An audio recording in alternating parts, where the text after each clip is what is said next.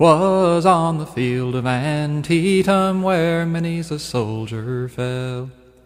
Is where occurred the story which now to you I'll tell.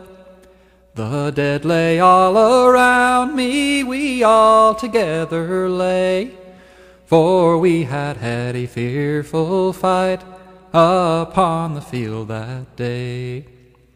And while I lay there musing upon the cold damp ground, my knapsack for a pillow, my blankets wrapped around, and while I lay there musing, I heard a bitter cry. It was, "Lord Jesus, save me, and take me home to die." He said I was the eldest brother just 3 years ago, when I left my home and kindred for the state of Ohio, not finding any other work to which I might apply. I bound myself apprentice, my fortune for to try. Well, I did not like my master, he did not use me well, so I fixed a resolution not long with him to dwell.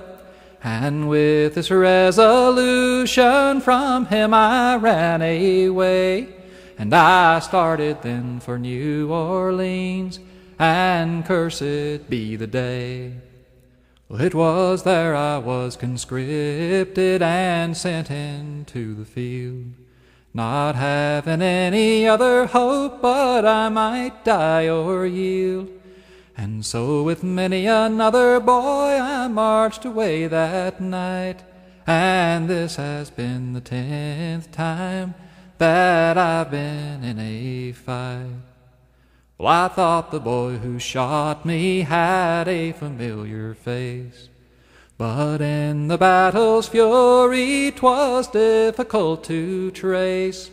I thought it was my brother Jay, if him I could but see, I'd kiss him and forgive him, and lay me down to die.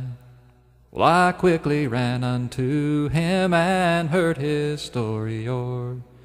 It was my long-lost brother who lay weltering in his gore.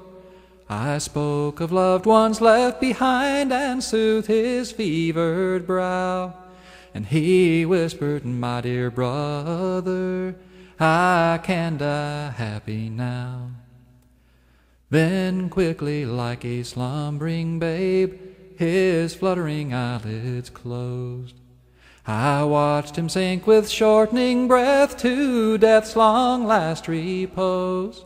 So with many's the tear and sad farewell, I scooped a narrow grave, and now he sleeps beneath the sod by Antietam's rippling waves.